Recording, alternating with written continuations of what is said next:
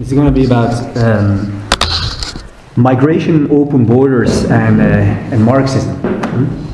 So just to start, I mean, I think migration today is probably the most central political issue, I think, in Belgium, in Europe, and in the world. I mean, you can see it in the elections, basically, where a lot of politicians and voters are putting migration on the top of the priority list. For example, the election of Trump is a reflection of that. The referendum of Brexit, I think, was a reflection of that. But you see it also in Europe. I mean, in Italy, in the elections, it's a topic. In Eastern Europe, we have, you know, the far right that has been elected on these issues. In Belgium as well, and in surrounding countries, we have Le Pen in France, we have Wilders in the Netherlands, we have Macron in France, who's now passing a new legislation to make basically to restrict migration more and to hunt down basically, you know. Undocumented workers, right? So, so it's an issue everywhere, and also outside Europe, I should say. I mean, if you look at Africa, for example, and in many countries in Asia, migration is important there. In the meantime, it's also, you know, leading to inhumane situations, I would say, all across Europe. Most famous is, of course, the Mediterranean Sea, or the Mediterranean graveyard, with 30,000 people who drowned basically over the past 15 years, and this number is increasing because in 10-15 years ago it was about 500 people that died every year. Now we are 3,000 to 4,000 people every year that die. There was the iconic photo, if you remember, a couple of years ago, this small boy, the Syrian boy Adan, who drowned and actually was lying on the beach, you know, in Turkey, who drowned. Okay, 3-year-old boy. Very often the drownings are large incidents also. It's very often, like last year there was a boat that sank and there was 200 people who died in one night basically. And a couple of years ago, to 2015, there was one boat where 800 people died, which is huge. It's the same thing as the Titanic. The number of passengers who drowned on the Titanic was 815, all right? So it's the same proportions.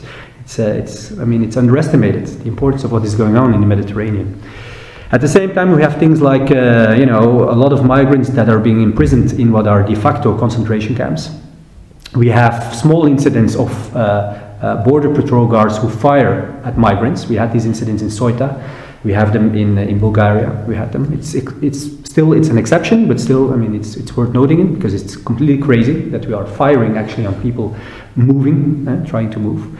Every day in Europe we have scandalous deportations. Yesterday in Norway there was a girl, 18 years old, who was deported to Afghanistan, a country where she's never been. All right, and we have these stories all the time in every country. There is the deal between the European Union and Turkey, which is a scandal because it's basically in violation of international, basically of the Convention of Geneva, the famous refugee convention that says that a refugee should be able to claim asylum in the country where he or she enters. Right? The deal with Turkey says, you know, all the people from Syria who come in, we just send them back. Right? So it's a violation of the UN treaties. It's a scandal.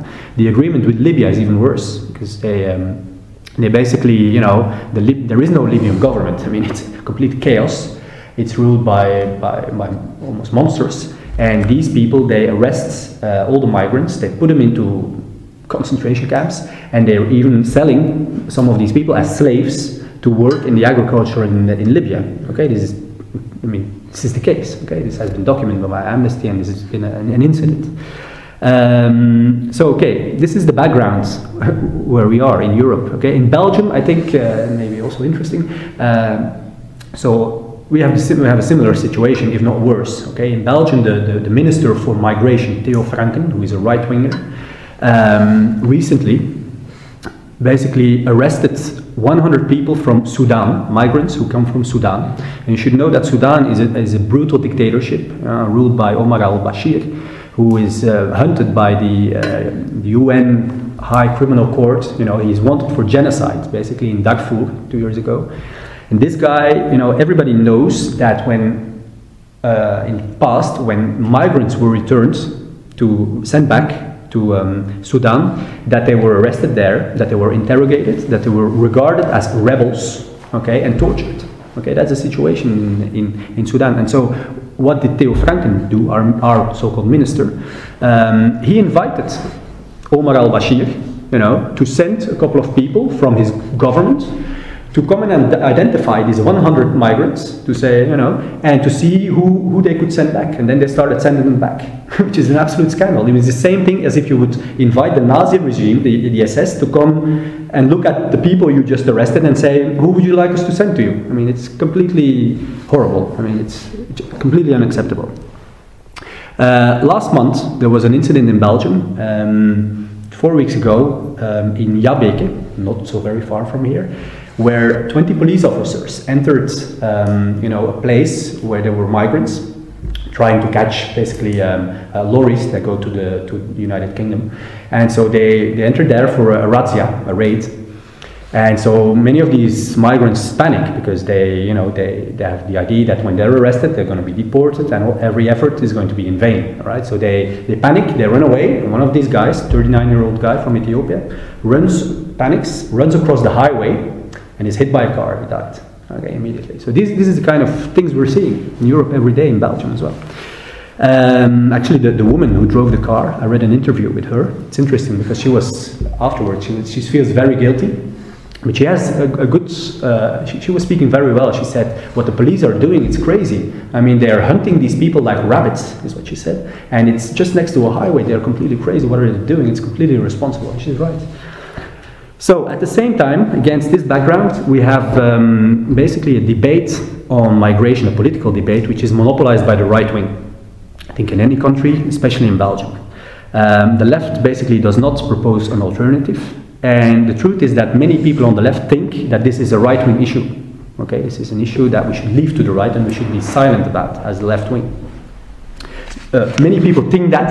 There's even people on the left who actually say that, who actually say, let's not speak about this thing, which is, I think, very wrong. Okay, I think I will make the position and defend the position that we should develop a program of the left and confront the issue and try and convince people of a left-wing program towards migration.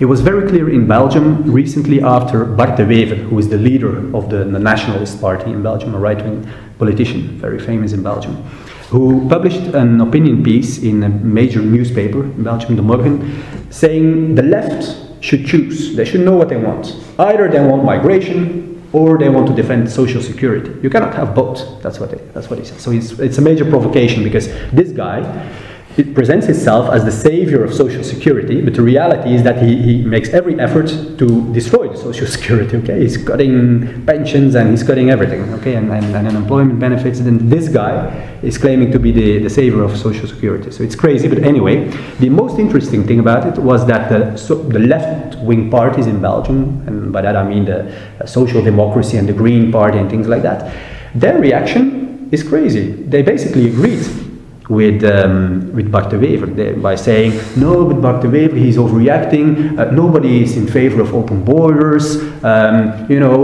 we agree that, people who don't belong here should be put on a plane, we should deport them, everybody agrees on that, so he shouldn't be accusing us and things like that. That was the reaction of SPA in Groen, all right?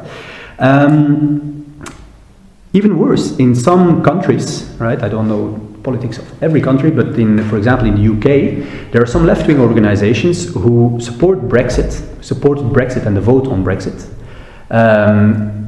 because of the immigration issue. Okay, so they actually are against immigration because of the logic that it suppresses wages, and that capitalists use it. I will come back to this, and therefore they called to vote in favor of Brexit. All right, which is, I think, completely wrong. All right.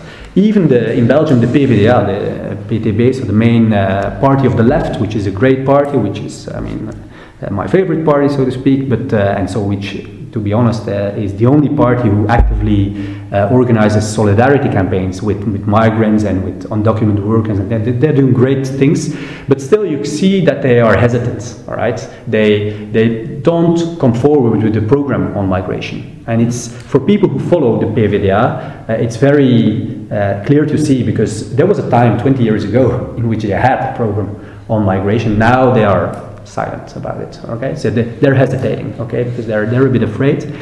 So this is a debate.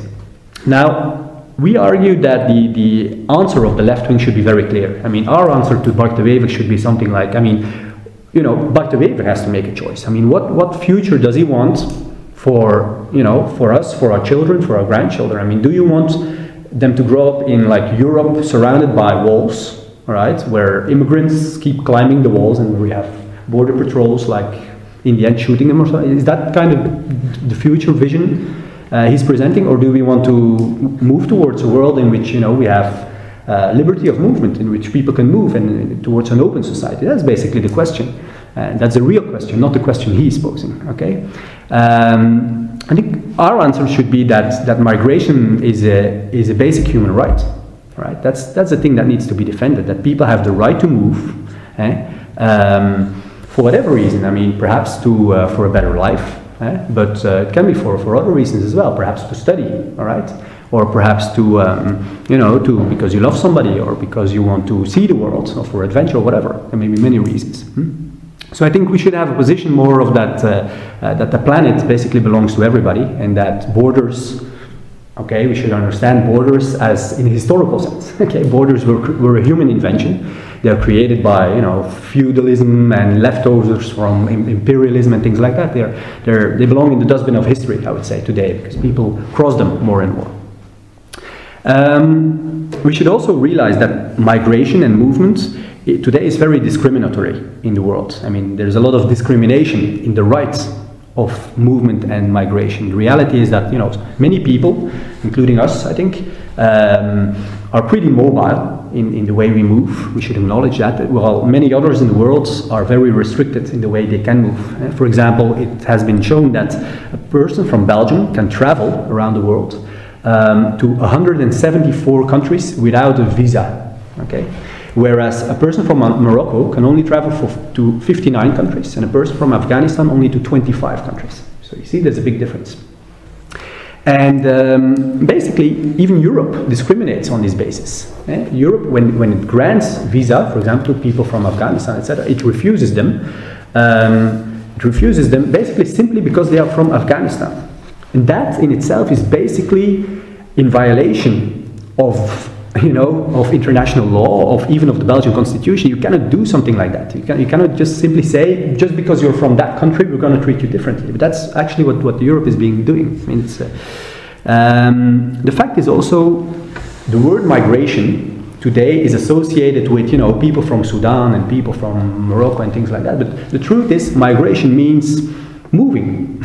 Okay, it's moving to another place and going to live in another place. And so, if you think about it, we all migrate. Everybody migrates all the time. I mean, you migrate as a student in an Erasmus program. You migrate. I don't know.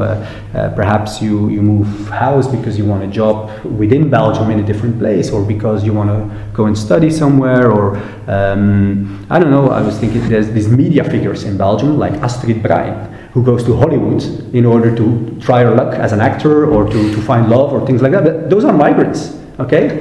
And they, you know, now she returned, which is interesting. It often happens in migration. These are migrants. We should call it like that, okay? But nobody sees it like that. We only problematize the migration from you know, the poor. That's basically the thing. Okay. Now, when we advocate the right to migration, I think we go back in a long tradition. There's a long history in Marxism of defending the basic right to migration. For example, Marx himself, Karl Marx, when he lived in Brussels in the 1840s, he was deported himself. You know, he was, at some point he was arrested and he was put across the border. So he was one of the deported, you know, the deported people from Belgium. So he's one in a long list. Okay, so it's interesting that he has this in common with, let's say, the Sudanese people who were sent to Omar al-Bashir.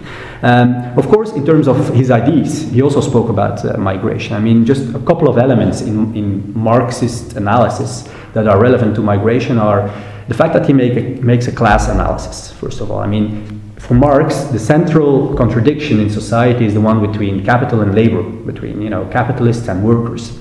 And so for Marx, migrants are workers, right? Just like native workers are workers. And so it actually it unites us. I mean, we are the same as immigrants in the sense that we are workers. And so that's of course a very relevant thing in Marx analysis. Also, Marx very clearly describes in Capital how capitalists try to change the laws in order to regulate migration, in order, for example, to have more immigrants because they can use them in their factories, and likewise they try to prevent emigration. All right, they try to prevent their workers from leaving to a different country, right? Which is interesting. He describes these things. He also describes, Marx, the migration from the countryside to the cities, because he's actually describing basically the proletarianization, the development of the proletariat, of wage labor, as a process in which, you know, people, agricultural, farmers, small-scale farmers, are cut off from their land, from their means of production, and become proletariats. And so he basically describes their migration as the mechanism to which this proletarianization takes place. Okay, that's a central thing. Perhaps a final thing is also the internationalism in Marx. If you read the Communist Manifesto, you will see that he is very, let's say, he sees the fact that boundaries, borders disappear in countries, he sees as a progressive development, okay, under capitalism. He sees, you know, there's a lot of problems with capitalism, and he says capitalism should be abolished and replaced by socialism, and socialist revolution is necessary, but he also says that capitalism, through its development, plays a historical progressive role in developing the productive forces, productivity, but also in, in creating larger scale states, for example, and cutting away with borders and boundaries, okay? Which is also relevant from a migration point of view. At a point in time, in 1867, Marx was actually involved in the creation of a political organization as well, the so-called First International, which tried to organize workers from across the world. And Marx was the ideologue and was writing a lot of speeches and things for this organization. And one of the things he wrote at that point was, he's analyzing migration, and he says, literally, I'm citing, he says, in order to oppose their workers, the employers either bring in workers from abroad by migration, or transfer their factories to countries where there is cheap labor, so by delocalization, if you like. And given the state of affairs, Marx concludes, if the working class wishes to continue its struggle with some chance of success, the national organizations must become international. That means the national organizations of the working class must become international. That's what he's actually building. It's interesting because the conclusion he draws from the migration and the fact that capitalists use migration, the conclusion is not that he says we should restrict migration. The conclusion is we should organize the working class on an international scale, okay, which is interesting to note. A couple of years later, in 1907, Marx was dead by then, but we had a different organization, the so-called Second International, where people like Lenin were involved, and people like Rosa Luxemburg and Liebknecht and things like that.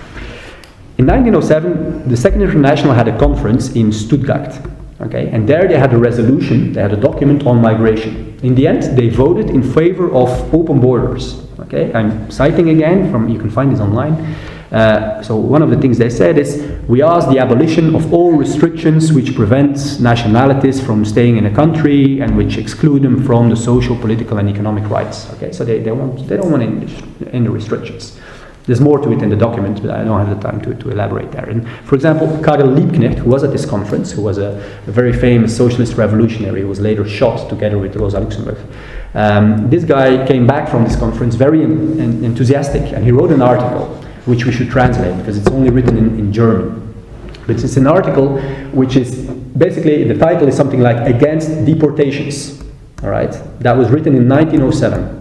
Against deportation. And what he says in this article, I'm translating, he says, down with the Damocles sword of deportation, so down with deportation, because this is the reason why foreigners basically are forced to squeeze wages and break strikes. And he's right. Okay, the fact that there is the threat of deportation puts them in such a vulnerable position that they cannot do anything else than accept low wages and do things like that. And so that was very, very, very well looked at from Liebknecht. The final thing is Lenin. Lenin is, I think, has the most clearest position on the Marxist analysis of migration. He wrote a very short article, 2-page article, called Capitalism and the Immigration of Workers. I brought some copies of this article. Like, so it's very, I recommend everybody to read it. And, you know, he repeats many of the things I've been saying. He says the cause of migration is in capitalism and is in colonialism. That's the reason why people migrate, right? And he also says, you know, there is something progressive about migration, because basically what migration does is it pulls people away from, you know, from their own provincial places where they grew up, and it spreads them across the world, and it creates basically a sort of a unity. It will create a sort of a unity in the working class, a world working class, okay, which the capitalists will be incapable of stopping. All right, so he has a really internationalist position there, and he really sees this as a progressive development, which I think is really really an interesting and courageous, I think, position. Just for completeness, I should also say that Marxists are not the only ones to advocate, I think, open borders and the right to migration. In liberalism, there is the same thing. Adam Smith, you know, the ideologue of liberalism, also defended open borders, which is interesting because the liberal parties today in Europe don't defend this, but they claim to be the adherents of Adam Smith. So if you see people from Open VLD or parties like that, you should say, hey, you know, Adam Smith was in favor of open borders. What do you think about it? Okay. Same thing for The Economist, the magazine. The Economist is in favor of open borders. Okay. So it's not a very crazy idea or something, and they give good arguments for open borders, I think. So just to say one thing about this, because you may think, okay, when the liberals say something like that, should we Marxists copy that position? You might say, you know, we cannot share the same program as the liberals. We're not liberals. Well, to some extent we are. Okay, we share with the liberals the values of, you know, equality and freedom. Actually, I mean, freedom is a basic is inherent in the program of Marxism. We want freedom, and the point is that actually the liberal parties of today, they are not really liberal.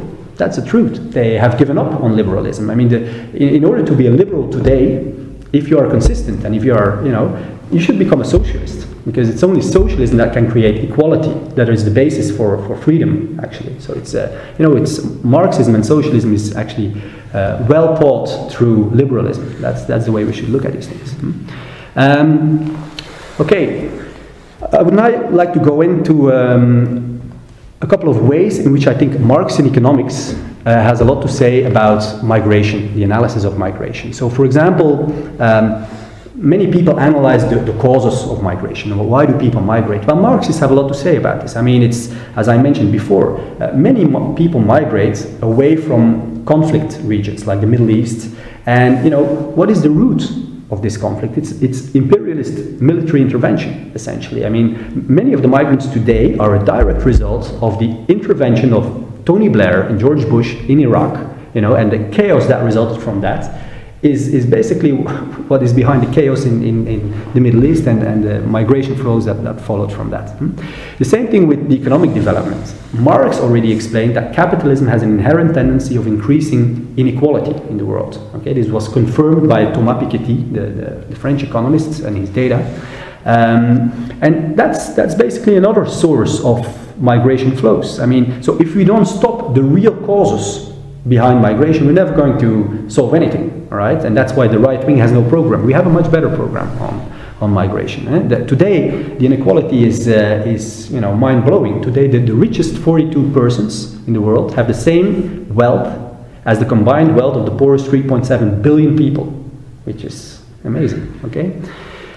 Which brings me also to the so-called division between asylum seekers, you know, political refugees, and economic migrants, all right, which is arbitrary in the final analysis. For Marxists, this is arbitrary, the distinction, because it doesn't matter whether you die from a brutal dictator that is hunting you down, or whether you die from hunger because you're in a brutal capitalist economy. You know, there's no distinction. So the distinction is meaningless, actually. Now, a second thing where Marxist economists have something to say is in the analysis of exploitation. Because, as I explained, you know, Marx explains that wages are determined by class struggle, and that capitalists manage to exploit workers because workers have no alternative. They have to work. Now, if you look at undocumented workers, they clearly have no alternatives. I mean, there's a threat of deportation, as Karl Liebknecht already realized. And it's visible. I mean, in a city like Brussels, it's very hard to know how many undocumented workers there are, but the best estimates we have is like we have 100,000 undocumented workers living in Brussels.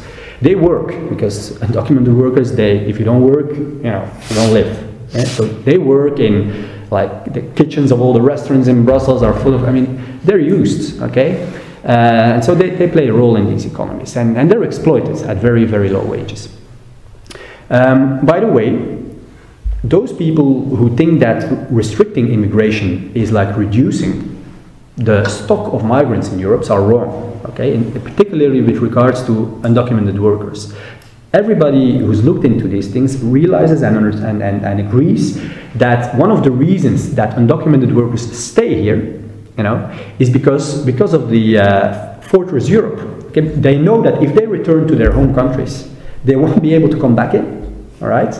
And so if you would have an open border system, there would be much more return migration. We know that, okay? If you look at places where there is the possibility of open migration, there you see that there is much more return migration, okay? So people stay here actually, and that creates a reservoir of undocumented workers. That's a reality. So much of what we see as the negative consequences of migration is actually a result of the policies of the right wing today in Europe.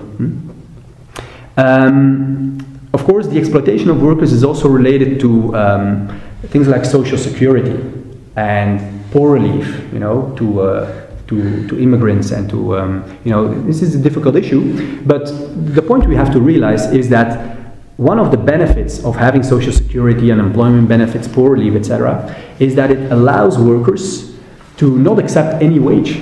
All right? You're much stronger in your relation with the capitalist to demand wages if you know that you have an alternative in terms of an unemployment benefit. If you have no alternative, you have to accept any wage. Right?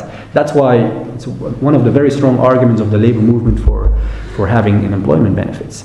And so, yeah, we need them also for, if we don't organize them for migrant workers as well, then they're going to outcompete us. I mean, it's, and basically we should also realize that in history, in the 19th century, for example, there was already a debate on who has to pay for migrants. Okay, when we had migration between cities, poor relief, and at that time was organized at a local scale, at the municipal level, all right? And then some cities said, we were not going to pay for these migrants and things like that. And this dilemma was actually solved through the working class because it conquered a national social security and unemployment benefit system that organized redistribution at a national scale, all right? And the same thing, I mean, there's no reason why the same movement, the same increase in scale of redistribution would stop at the nation state. I mean, why not expand it to a European level? Why not, in the future think about a world level redistributive systems? I mean, that's the way we should think, because migration asks us for solutions, and those are the kind of solutions we need to move towards, I think. A big debate and a very important question is also, what is the effect of immigration on wages of natives, right? So basically the idea that many people have around this, and there's some truth in it of course, is that migration increases the supply of labor, and we know from basic economics that if supply increases, then basically prices go down, and the price of labor or labor power I should say, is the wage, so wages will go down. On top of that, and Marx actually describes all these things also very well.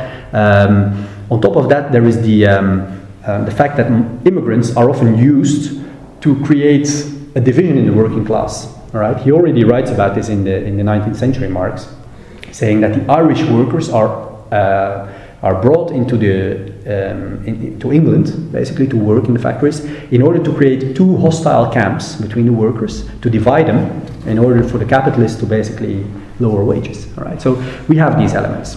Now, first of all, we should keep very well in mind that it's not because the capitalists have a certain interest in a certain policy like migration that we should have the opposite attitude. All right, That's not necessarily the case. I mean, that's the logic of a 5-year-old kid or something. You know, my sister wants the blue thing, I want, no, we should have a red thing. You know, that's a kind of logic. I mean, no, that's not necessarily the case. Think about something else, like technology or something, okay? Capitalists also adopt technology in order to get rid of workers, which maybe go on strike or something like that. Does that mean, because the capitalists like technology, that we should be against technology or something? No, of course not. Our position is that we have... you know, we embrace technology and we fight for socialism and revolution, and we say that, you know, under socialism we would use technology for the benefit of humanity. The same attitude you can have towards migration. I mean, it's not because capitalists you know, use migration to their benefit that we should oppose migration. You could say, no, we embrace migration, we fight for socialism, fight for revolution, and under socialism we will use migration to the benefit of humanity, because it is beneficial. If you allow people to move freely and go and stand wherever they like on the planet, it's a great thing. You can, you know, discover the world. You can go and live and study wherever you like. I mean, it's a great thing. We should acknowledge that. So that's one thing. Second thing, those people who say, hey, but it lowers wages, you know, as Marxists, we look at a global scale, all right? If people move from place A to place B, you might say, okay, it's going to lower wages in place B, but then you should also say that it increases wages in place A, all right? So at least you should say something about that as well, okay? So there's a double effect. And perhaps the most important thing is this. What very few people realize is that migration doesn't only increases the supply of labor, but also it increases the demand for labor. Because these immigrants, they enter a country, they live here, they consume here, all right? Their wages they earn, they're gonna spend it, all right? And so what happens in the end is that the things they consume have to be made.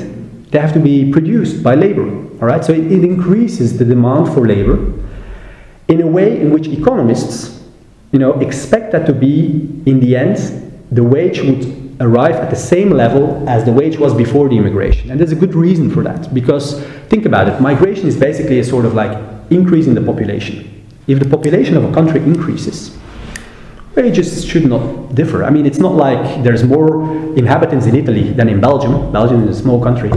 But that doesn't mean that the wages in Italy that's not the reason why the wages in Italy would be lower. I mean, you understand? I mean, it's, you know, it's simply unrelated. I mean, if there is a population increase, whether through migration or through birth rates or whatever, what happens is that everything, you know, I mean, if the population doubles, then, you know, in the long term, capital doubles, GDP doubles, and, you know, wages just remain the same. I mean, shouldn't have any effect, okay?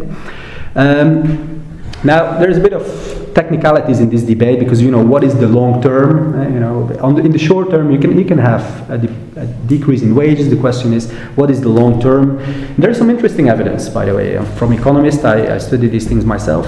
Like one of the most famous labor economists in the world, David Card, did a very important study into the Cuban immigration to Miami. There was a huge migration. In Miami, you get like an increase of 10% in the population and in the workforce, all right? So it's a huge sudden influx, migration shock.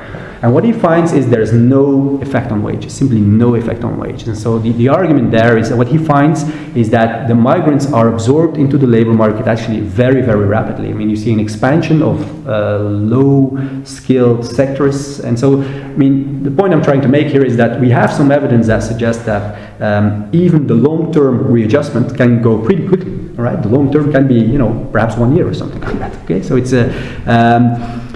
But it's difficult, because in other cases, like if you look at the Syrian migration to Turkey recently, the last couple of years, there was a huge migration shock as well. There you see, for some groups in informal sectors and like housing prices, you see effects, okay? So housing prices went up, wages in the informal sector went down, and so, okay, we should acknowledge that. Also, of course, any migration shock creates pressure on infrastructure. I mean, these people need a house.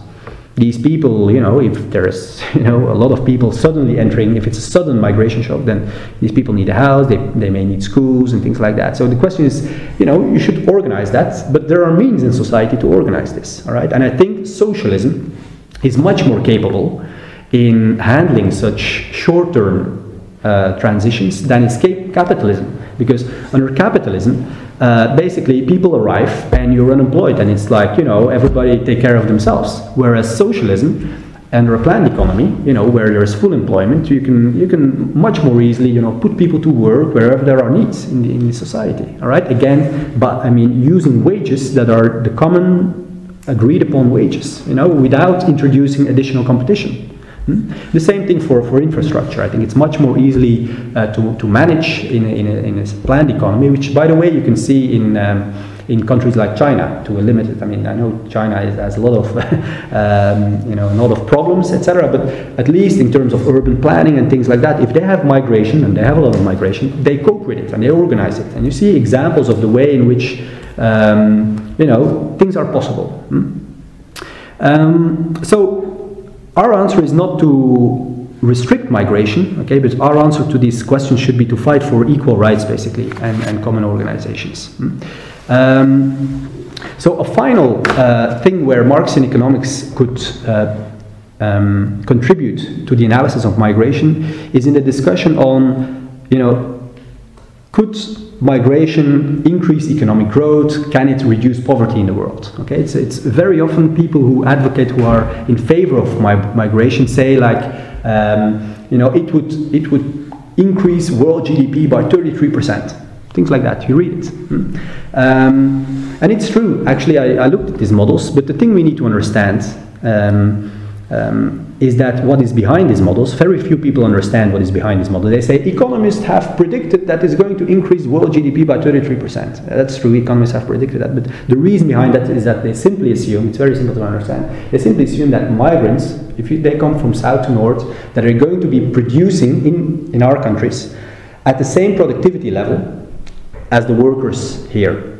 Okay, so if you assume that, then it's very simple, you know, if you have 2 billion people coming from poor countries to here, and here they produce at our productivity level, then obviously in total we're going to be producing a lot more. All right, so that's the idea.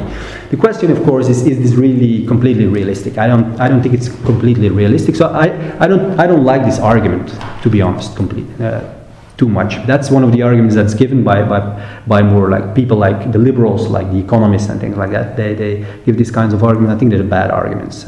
However, I do think we should acknowledge the role in reducing poverty, because what many people basically that migrate, they you know, they're trying to switch from a capitalist who pays low wages to a capitalist who pays higher wages. And we should always defend the right of workers that make that move, okay? And it's true. I mean, that kind of mechanism in migration reduces poverty. It has the capacity to reduce poverty, and there's evidence suggesting that it's much more important than, for example, development aid. Right? So it's in that sense, I think it's something we should think about. So to conclude, I think there's some urgency in this discussion. I think. You know, there's a rise of nationalism, of racism, which is a poison that has the capacity to actually result in clashes, perhaps, in the future. So I think we should act now. I think we should, first of all, we should recognize that this is a central political issue, migration. We should develop a program. Develop the program basically of migration. I think it should be based on internationalism and the right to migration, which we should defend. Of course, migration has a lot of side discussions, and I think we should think about these side discussions and develop them further into a program. I think we should do this together.